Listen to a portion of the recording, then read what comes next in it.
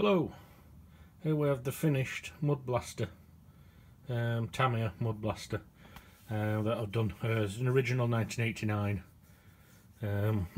one that we've redone, so as you can see it's in full metal flake. Just got a light on there. You can see it's got the gold, because I painted it all gold first then the red. You get a nice orangey gold sparkle to it, to the metal flake, and then all done. And so then I could done the front bull bar and the roll bar in gold, and just plain gold, and then everything else apart from the Mud Blaster and that is a decal, and the Mud Blaster on the bonnet is a decal, but everything else is paint.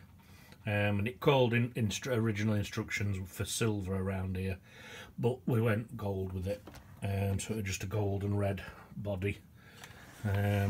Rear as well, we've done Mud Blaster on back as a sticker. Everything else is paint.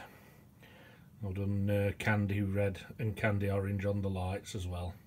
Gold bumpers, as you can see, but it's an original body. I've left it all mucky because this is how it came. It were a loft find that Dave acquired in model shop. If I can just fit that back on, there we go. But yeah, that's all finished. Obviously just windows to go in. Not got any windows yet because they were smart, they were broke, so we're not got them. And the driver, he fixes into the rear window.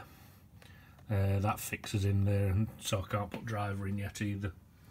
But we've got a nice shine to everything, and it's all nice and sparkly, as you can see. We've got a nice sparkle, so when the sun shines on it. I didn't do metal flake in rear bed, I left that just in plain.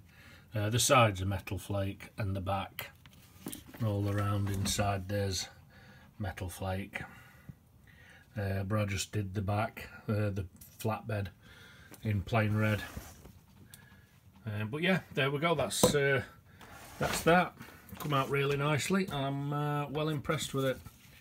Yeah, we've got a nice sparkle and nice shine. Thanks for watching.